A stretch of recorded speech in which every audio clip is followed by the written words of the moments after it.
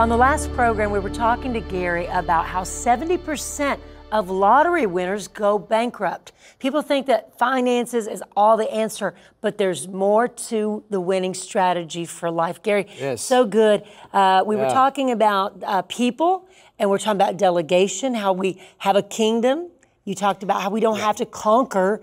We've already been given the victory by Jesus, but we have to occupy. And how to drive out those forces and to occupy. Well, we're not driving them out.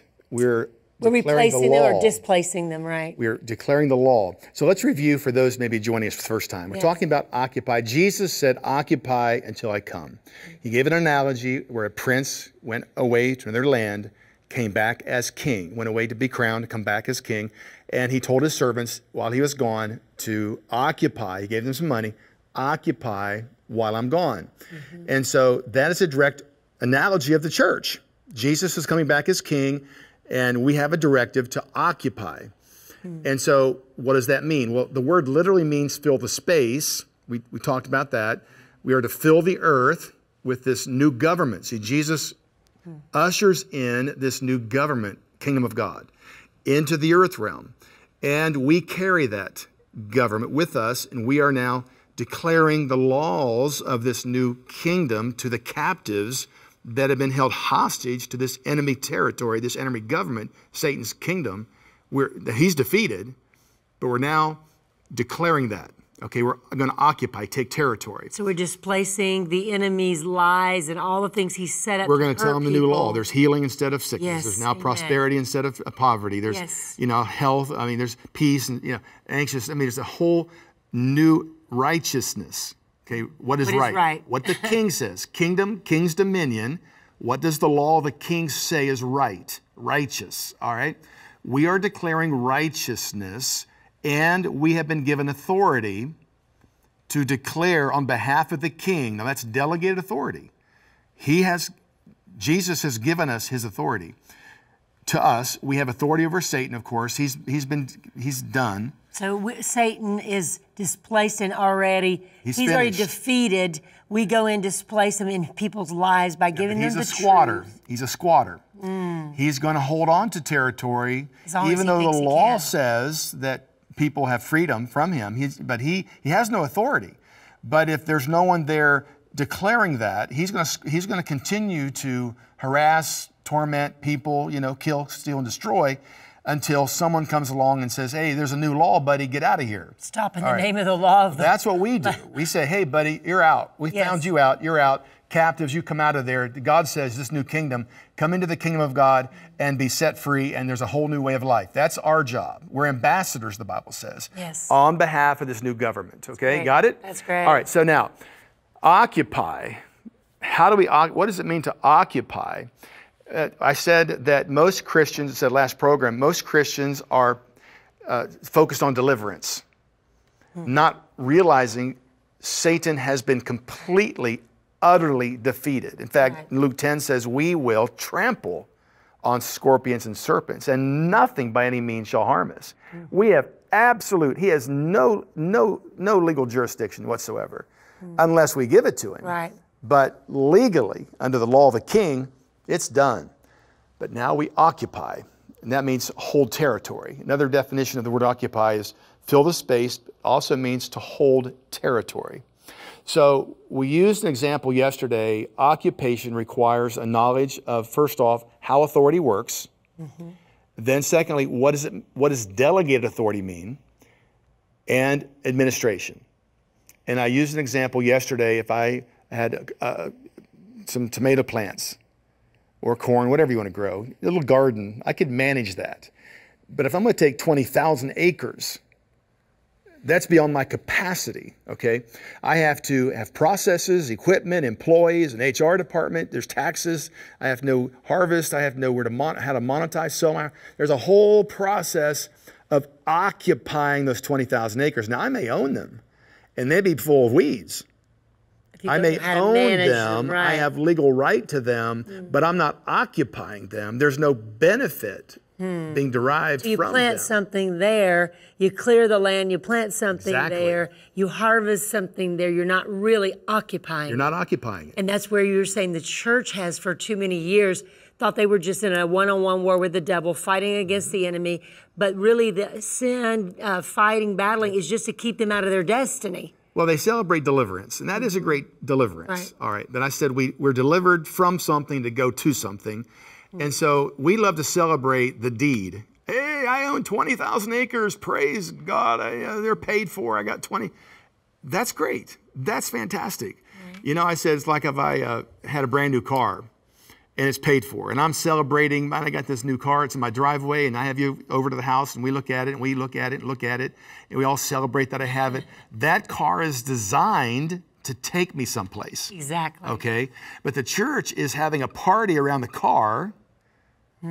Okay, God is deliverance. We're singing in our churches about freedom. And it's great to have freedom, but we've got to actually walk out that freedom too. Right? So listen, we sing in our churches about freedom. And praise God, we're free. Yes. But we don't teach them, you're free, go take your destiny. Go occupy what God says is yours to occupy. Because you're free from sickness, go do this. Because you're free from poverty, go tackle this, go do this. Right. Now, to occupy, as I said, the 20,000 acres, I have to have employees, people. I always say your destiny is a place, okay, and it will require people.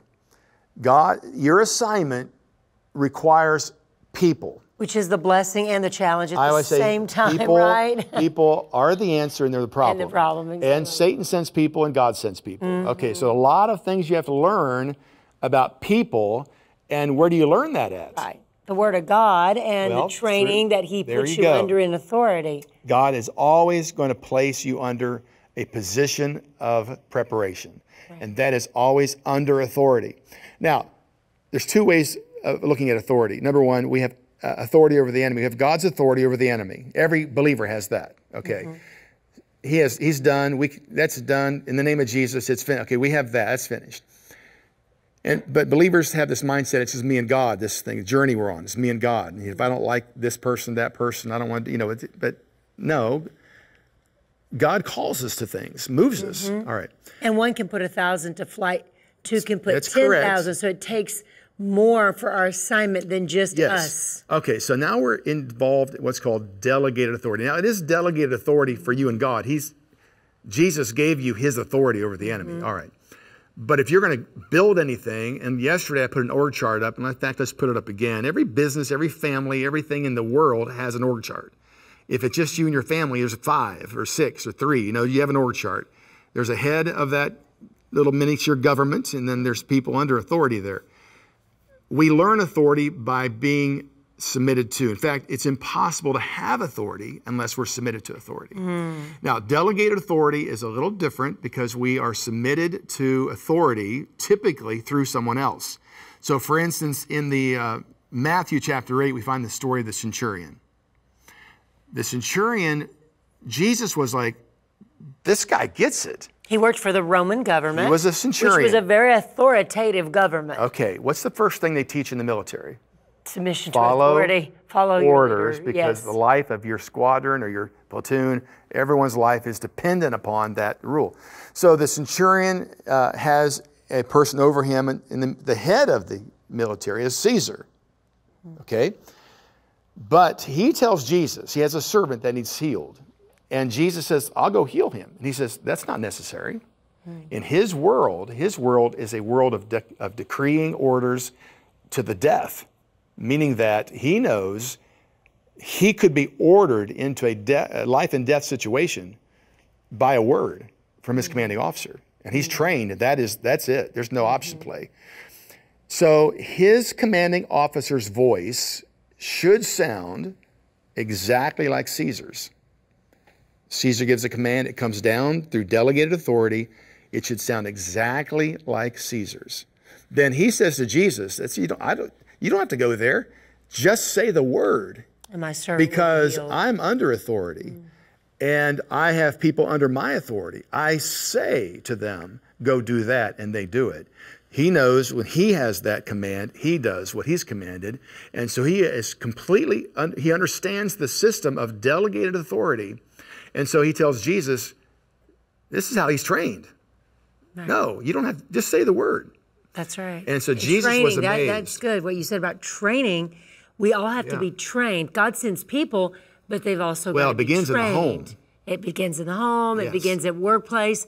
So when people buck training, they go against authority. The chaos it creates is they're not getting trained. Creates chaos in the church or the business or the ministry or whatever it is you're doing.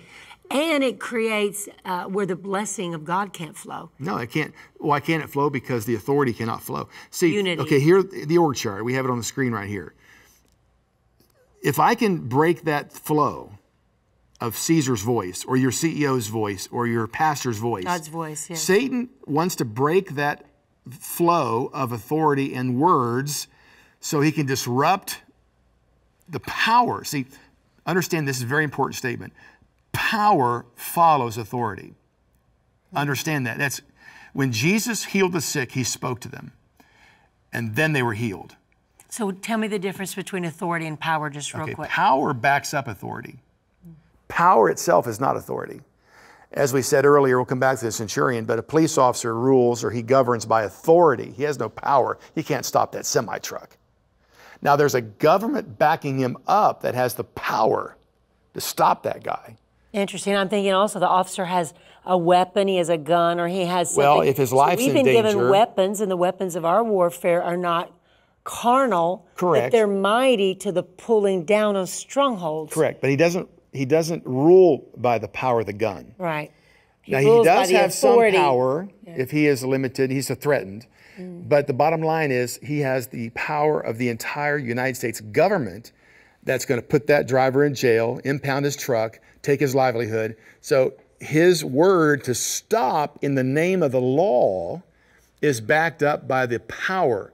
He is governing by authority. Right. Okay. So people think that power is the force that governs. Give me more power. Give me more power. So follow Jesus. Follow Jesus. And every time he healed, when they carried the stretcher in there, the guy was paralyzed on the stretcher.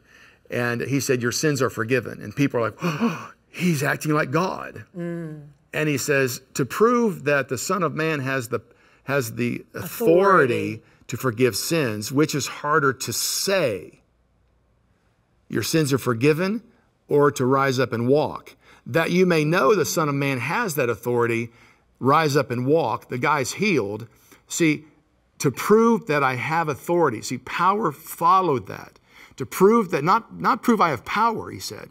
To prove the Son of Man has authority, then it says the people are amazed that God had given someone such great authority, not power. So to prove that I have authority, get up. Power then is released and he rises. It's done. Power always follows authority. So the church doesn't understand their authority. People don't understand their authority. Yes. They're looking for more power. God, give me more power. Yes. But really, the authority to do what Jesus said. They have. And then we have weapons that we use, that we fling, and they release power. No. No? Okay. What are the weapons? We can go off this a long time. Yeah, our words. The weapons of our warfare are thoughts. If you examine Ephesians chapter 6, the helmet of salvation, all of that, it's not power. Sword of the Spirit, faith. Sword of the Spirit is the Word of God. Shield of faith is the Word of God. Helmet of salvation is what you think, the Word of God. The belt of truth is the Word of God. The breastplate of righteousness is what you think about your righteousness. Those are all thoughts. The enemy's defeated. His only plan is to attack your thoughts. Did God really say? And words, what's the truth? Words are the release of our thoughts. So what we think on, out of the abundance of the heart, the mouth is speaking. So like you said, a king declares and decrees. Well, we decree what our thoughts are, right? Well, your thoughts better be in line with God. Exactly, that's what I mean. You better be steadfast on your knowledge of your legal standing, like a courtroom. This is my legal right, and this is it. Now, over in 2 Corinthians 10, we find Paul talking about, again, thoughts, that the weapons, where you get the weapons of our warfare, he uses the word warfare there, but really that Greek word means wrestling, like a wrestling match. It's not like a gun, like warfare. It's a wrestling match. Someone's going to come out on top. And then he goes and talks on about that you have these preconceived ideas. Right. These strongholds of thoughts. You see, it's thoughts, the wrong thoughts.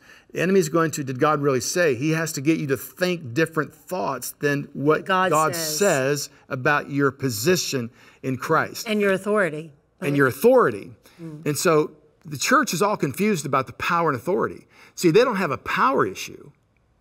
Ephesians chapter 1 says that we have a power that's immeasurable given to the church. They have an authority issue.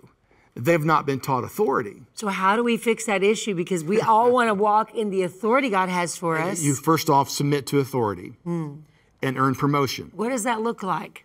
It's do what they say. Okay. So, for instance, when Paul was training Timothy how to pick leaders, he said, let them first be tested. Now, again, it's not testing them how well they play the guitar or their talent. It's if they do what you say. In fact, if you go back to King Saul, he was disqualified as the king of Israel because he did not wipe out the Amorites who had set themselves against Israel. And he brought back the livestock and the king. And he comes before Samuel and said, I did what you said. And Samuel said, why do I hear the bleating of these sheep and animals? He said, not. You should have said, I almost did what you said. He did. And Samuel said, no. He said, what's going on? But then Saul arrogantly says, no, but I did obey the Lord. And Samuel says, no, you've been disqualified. God has someone else, who is David, of course. And what the Bible says about David in Acts, I copied that scripture here, but I don't want to read it. It says, after removing King Samuel, God made David their king. God testified concerning David, I have found David, son of Jesse, a man after my own heart, because he will do everything I ask him to do. Now, David qualified for promotion because he would follow authority and submit. Saul was disqualified because he did not do what God wanted him to do. So we learn submission, first of all, in our family, then our employer.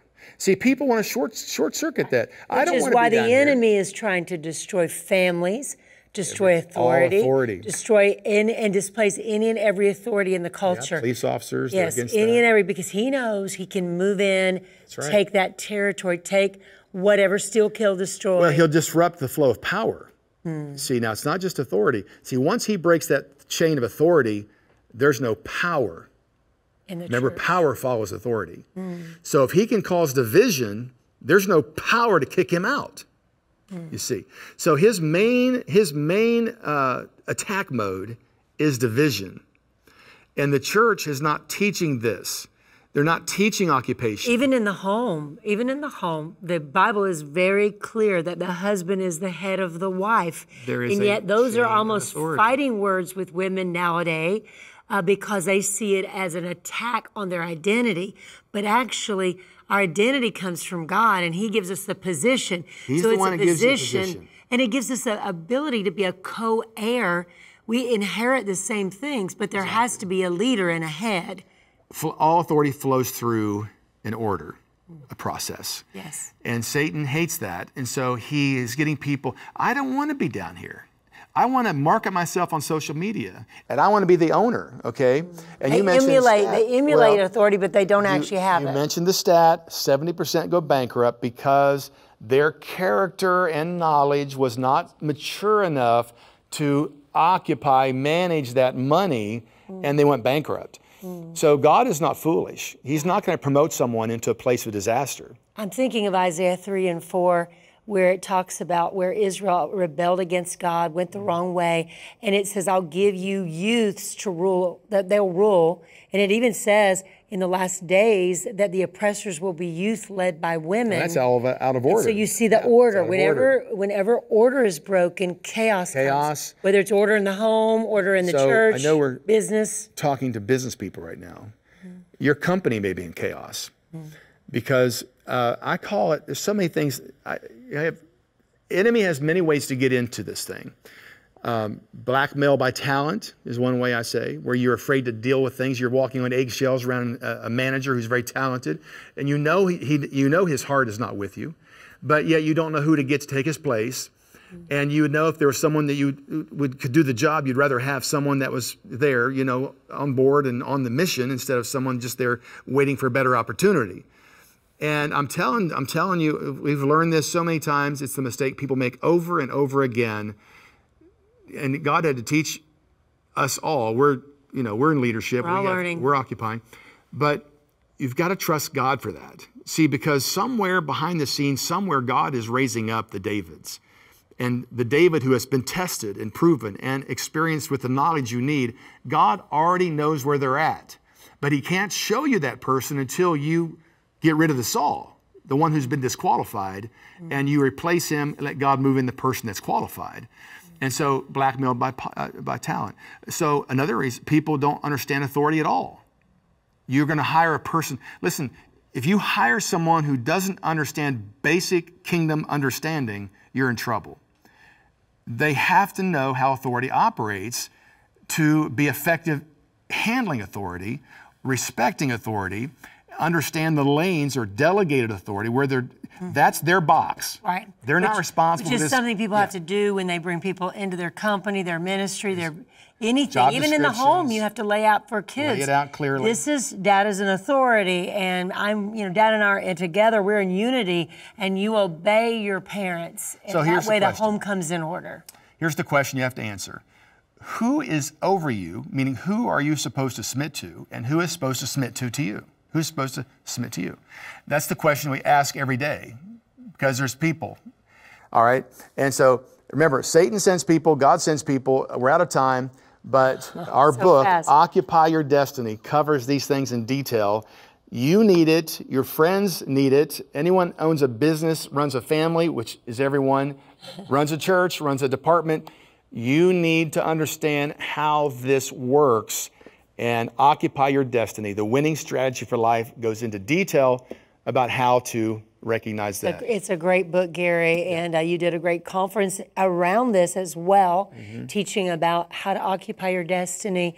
And when we see these keys and we're trained in these things, we can have good success. Amen. And we thwart the enemy's lies, whether it's in our home or life or business, wherever. You can and then we have the character, the integrity for the blessing of the Lord to cover us. The promotion, the power of God, finances, the favor, all that happens after this is running how it's supposed to. Hey, we're out of time, and we will look forward to seeing you again next time, same place, same time. Thanks. Hi, I'm Drenda Keesee, and welcome to Fixing the Money Thing. Boy, do we have a lot of great things to talk about today, and we have really a story that's just amazing. And we have Drenda with us today. Hey, great to be with you today. Great to be together and yes, I'm so excited about your new book, Your Financial Revolution, The Power of Provision. Yes, it's a great book, and you went back and you gave some background to help reestablish people who've never heard your kingdom teaching, which I think is the best anywhere. Well, thank you. Thank you. I know it did change our life, so we know it works. And we want to encourage those that are watching today to get a piece of paper, because we're going to give you some keys to unlock your provision. In fact, the title of the book, The Power of Provision, isn't just a saying. It just isn't a nice little title. We discovered the power of provision. We did. I mean, 9 years, we lived in serious debt. Yes, we had collectors calling. We were living in an 1800s farmhouse. We could hardly put any money toward gasoline. Sometimes we just put $1 worth in the car. I remember doing $1 here and $1 there, and it was a tough time. It looked like, hey, we love God, but where are you, Lord, in our finances? And I know some people feel that way. It's like, God, are you there? Where is the provision that your word talks about? We had that question because as believers, we were serious about God. We loved God. We loved going to church. We were involved with church. I loved the anointing. I already had an Old Testament degree. I had a year of Bible school. And yet, what we saw in the Bible wasn't happening in our life. And yet, here's how I viewed the Bible. If it doesn't work for this, how do I have confidence it works for this? So I figured it has to, there's something wrong, right? Right, we were missing something. There's a key that's missing. And you came to me one day, I'll never forget, in the farmhouse, as we were in our struggle and things just didn't look like they were working. I remember you coming and saying, Drenda, I'm sorry, God, show me that I haven't trusted in him, that I don't know how his kingdom works. Well, that didn't happen by accident. That was after the bills piled up, phone calls, judgments, liens, IRS liens, every credit card canceled, everything broken, and no money in the house, and creditors calling us every day. And finally, they got fed up with me answering the same way. Well, I'll try to get that to you. And he said, okay, that's it. We're filing a lawsuit against you. You got to have the money here in 3 days, or that's it. And you know, sadly, Gary, our friends were in the same boat. The people we went to church with, our friends that were raising kids and everything, they seemed to be in the same situation. And we were like, God, if you'll show us how to do this, we'll help people. We just don't know how or what the answer is. We didn't know. And like you said, most people that I see out there don't know. But when that attorney called, I went upstairs to our little bedroom in that farmhouse, and I cried out to God. I mean, I have no clue. And he spoke to me and said, you're in this mess because you've never learned how my kingdom operates. That phrase, I didn't have clarity with that. What does he mean, I don't know how his kingdom operates? Well, I remember when we prayed that prayer you just mentioned, we prayed, God, you got to show us, because I didn't have a clue, and I came to you and said that. I said, God, you got to show us. What do you mean? And he did. He did. He did begin to unpack, if you will. Began to see things different in the Bible. But the very first thing that happened, that attorney that called was calling because we were late on our visa bill, whatever it was, some kind of a loan, about $1,900. In 3 days, okay, $1,900 back then was like $1 million. It was. I mean, the refrigerator's empty.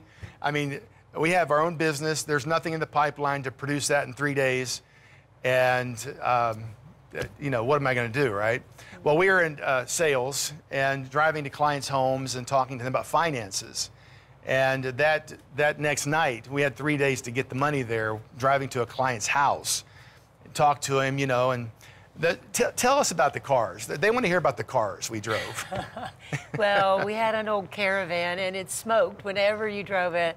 Yep. And sometimes it didn't shut off when you turned it off. So it kind of sputter and make some noise afterward. Smoke is a very polite word. Smoke. And, but, you know, when you've got a small family, little kids, we needed a van to be able to carry them around. And it was old, and it was a lot of miles on it. And it needed fixed. It needed replaced, actually, but we didn't have the money to even fix it. And now we've got these visa, you know, that debt's due, and it's due in a few days. I know I was at church that night, and I got a call from you, and you shared with me what happened to that old van. And I know you also had a Peugeot. We had two vehicles. Yeah, we had two wonderful cars. Old Peugeot, and the frame was bent. Yeah, right. So when we went down the road, it looked like we were turning because the frame was bent on this car. Yeah, so that was our two vehicles. The one was your business vehicle, the one that went down the road crooked, and then we had the Caravan. So that's why we weren't really advertising them by parking them in front of my client's house. But I remember you calling me. We'd always park them around the corner. Yeah, and you were like, Drenda, you'll never forget, you'll never believe what happened tonight. Yes. So I drove that old van to a client's house, and afterwards I was leaving his house, and of course, you said smoke, which is very polite. It bellowed at smoke. It fills the yard. So I didn't want to turn it on in front of this client, so I parked around the corner, but he followed me. And I got to the car and had to start it, and then he turned it off. Of course, that's what he'd say. He's going to be fumigated if he didn't. I mean, it was just bad, as bad. I'm just kidding, but he said, he did this. He said, turn it off, turn it off. He comes up, open the hood, he said. So he looks in the hood. He says, I'm a mechanic, he said. I have my own business on the side. So he said, you got a busted head gasket. Drive it home and fix it. Well, we've had the head gasket repaired on that before. We knew it was about an $800 job or a $1,000 job. We didn't have any money. So driving home back to the office, which is about 6 miles or so, I noticed this bubble on the hood. I thought I saw a little spot on the hood I'd never seen before. And as I looked at it, I thought, is that thing getting bigger? And it was getting bigger. And I thought, something's going on under that hood, you know?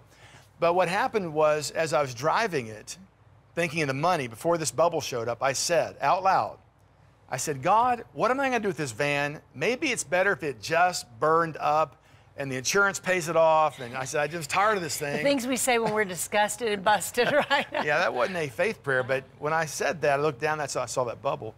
So I got to the office and pulled in there, and as I was pulling into the office, the front end just burst, I mean, just bellowed flames about 6 foot off that hood. The whole thing just burned up. And I'll never forget that. You know, I sat there thinking, I mean, I was kind of in shock. Like, what happened? I just said that. I mean, what happened? Right. And it just burned up.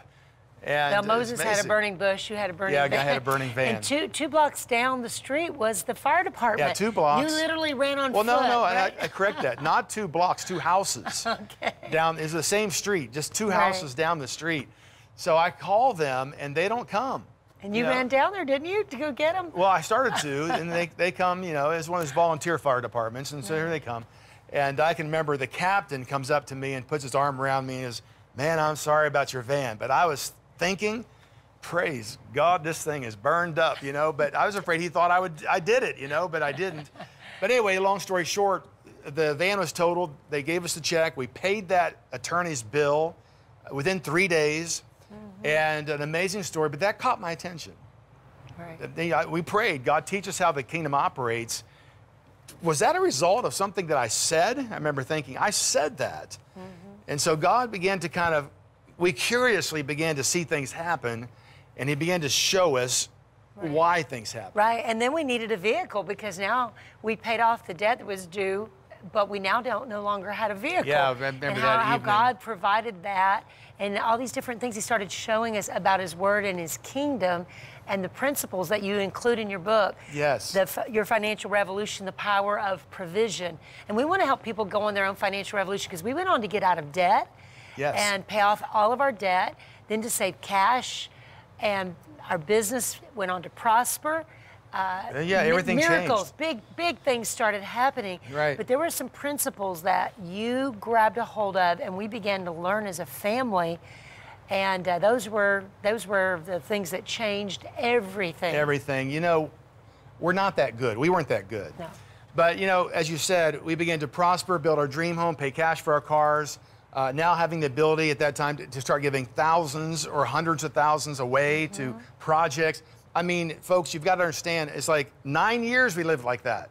9 years, and now all of a sudden we're tapping into this new realm of expectation and understanding where it's just prospering and paying all the debt off, being totally debt-free. It was amazing. When we come back, I want to talk more about the actual principles that God showed us and kind of help you understand that it wasn't us.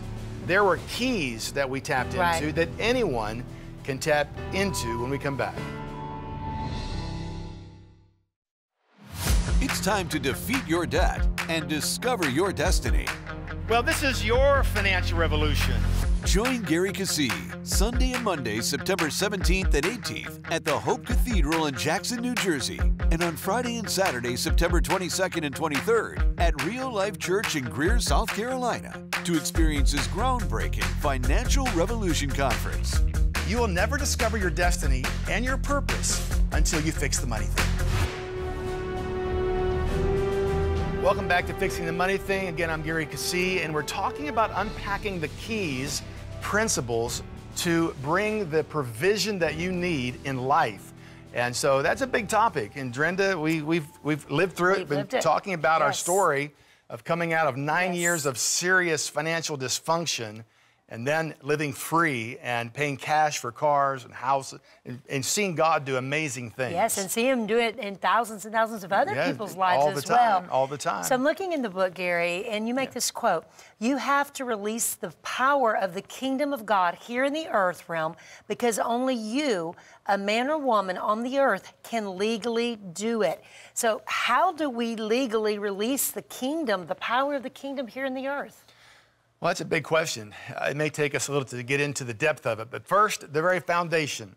If I had a few minutes with you and you would say, what is the most important thing to start the discussion, is the word you have in that sentence is kingdom. Now, I believe most believers do not have the concept of kingdom. They have the concept of God, which they probably have wrong as well because so many have his character misaligned.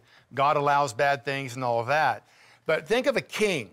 All right, now think of a king and a kingdom. Now, a mob of people is not a kingdom. Right. So if we had a mob of people that are under a king, we know that that infers a government, because a king's authority, he dictates laws, which are then enforced through a system, if you will, of government to every citizen. Basically guaranteeing to every citizen the will of the king is a government, all right? So it brings order to this chaos of a mob, all right? So kingdom is, first thing you gotta remember is laws.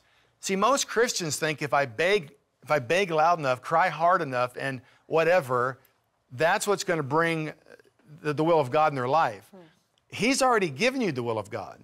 See, the government, the king decrees, he's already decreed what his will is right here. We don't have to go begging for it. We already have it, right? So the first thing you want to understand is, number one, who the king is. And if the king's corrupt, if he truly does bring cancer on people and kills people and no one can trust him, which we hear, right? God allowed this and God allowed that, and you hear it all the time, someone dies at an untimely death, and well, God has the plan, he knows best, it's all in his control. That concept doesn't work with government, because government doesn't fluctuate, it has laws, right? So the king has to be good. If he's good, then his governing is good, his laws are good. Right, and then we need access to the laws that he's created. So how do we gain the access to that? All right, so Ephesians 2:19 he's good. We established God is good. Okay, that's the first. In fact, in my book, I spend a lot of time laying the foundation at the very front that you have to know the king before you can trust his laws, all right? You have to know he's good because it'll help you interpret his laws properly, all right? Now, how do we tap into that? It's a law, so really we tap into it by allowing him to tap into it. Essentially, if it's his law, we know he's going to back it up. Let's just talk about the United States for a minute. All right, there's laws in this country, right? And these laws are guaranteed to you as a citizen. And let's say that you want to tap into the laws of the United States, you would tap into them by trusting the U.S. government to enforce those laws. Right. That's how you tap into it. You believe what the law says, and you trust the process of justice to protect and enforce those laws, all right? But here's the problem. Most people, and Christians included, do not know the laws that God began to teach me. Right. They didn't understand the laws. And it makes sense how the enemy would try to attack God's goodness, just like he would try to attack a government and its laws, so that evil would tear down those righteous laws. And so in the mind of believers, if they don't believe the king and believe that he's good and believe that his laws are true and that they can actually access these promises, they're not going to go after them. Instead, they're going to give in to the enemy, and he's going to be able to corrupt the government, if you will. Okay, so exactly. But let's add to that. So let's say I had $1 billion in the bank. All right. How do I get it out? How do I spend it? Okay, so I'm a citizen. Now, Ephesians 2:19 says that we are citizens of God's kingdom and sons and daughters, which means we have the inheritance of the entire estate and the legal system of citizenship, meaning the justice system, if you will, of God's kingdom, to bring to pass his will. All right, so if I go to the bank and I want to get the money out, it's my money already, but there's a legal process. Yes. There's a process which is actually for my protection. Correct. That ensures... to keep an imposter from taking your money. Exactly. Taking your promises, taking your inheritance. Exactly. It ensures that I am the only one that gets it, but there's a legal process. I have to sign the back of a check. I have to whatever, make a withdrawal legally to enjoy that. And here's the problem. Most Christians can read the promise. They read the scriptures, but they have no idea how to cash the check. That's good. Now, and that's what the book covers. That book covers that in depth. How to actually take the steps. There are steps in here to show people how to access God's kingdom, how to tap into his government. We break it down. The title, Your Financial Revolution. You have to change allegiance. You have to align yourself with what the government of God says to enjoy what God says, right? Correct. So you've got to throw out the old system, the old way of thinking. And so it has to be a revolution. You have to change how it operates in your mind, in your life. And so God began to take us on this journey to show us how to tap into the government of God and actually receive what the Bible says. Quite frankly, Drenda, everything you see written should happen. It should, I mean, it should happen. Right. You should have everything the Bible says. Right. He's given us everything that pertains to life Exactly. and godliness. So this book has all the answers to life and godliness. Right. But Exactly. accessing that, Gary, I know we went on this journey and you discovered these things, but what was the first thing that made you realize you've got to change kingdoms? Even though you're already born-again believer, you're still living out of the old system, the old mindsets, the old patterns of this world, and still under the jurisdiction, if you will. You talk about changing jurisdictions, but what made you see that, and how did you transfer? Well, when he spoke that to me in the bedroom, the word kingdom, obviously he said, because you don't know how my kingdom operates. Okay, then that began the journey of trying to figure out what this is all about, right? And Isaiah chapter 9 talks about that. We say it every Christmas. For unto us a child is born. You know that scripture we read every Christmas. Right. And it talks about that. So God began to open this up, and it says that he'll be called Wonderful Counselor, Mighty God, Everlasting Father, Prince of Peace. Of the increase of his government and peace, there'll be no end. He'll reign on David's throne over his kingdom, establishing and upholding it with justice and righteousness. Now that phrase is where God took me, because it said his entire government is based on justice. Now justice means administration of law, and righteousness is the king's decree. So let me say it this way. His entire kingdom as the king is based upon his decree of what right is, which we call righteousness, and justice, the administration of his law, to us, the citizens, or to ensure that we have it. And so I began to understand it's a kingdom. I became a spiritual scientist.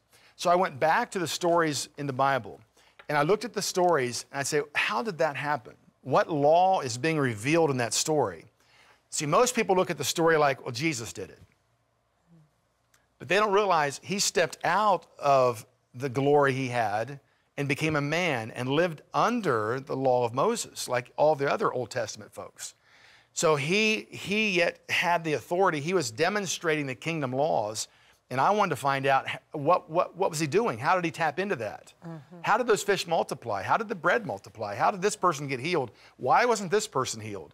See, once you understand it's a kingdom, it sets up questions that have answers. And then you discover the laws that go with that kingdom. You discover the laws, and of course, God began to teach us in our own life all kinds of stories. We began to see and see and see and see these things happen, as you know.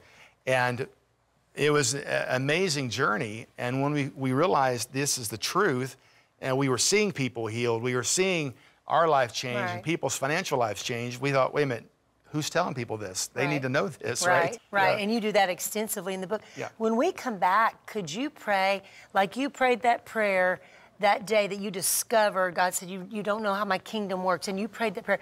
When we come back, could you pray for people and help them to enter into that same place that you entered that day as far as accessing and really having that transformational mindset of the kingdom? Yes, absolutely.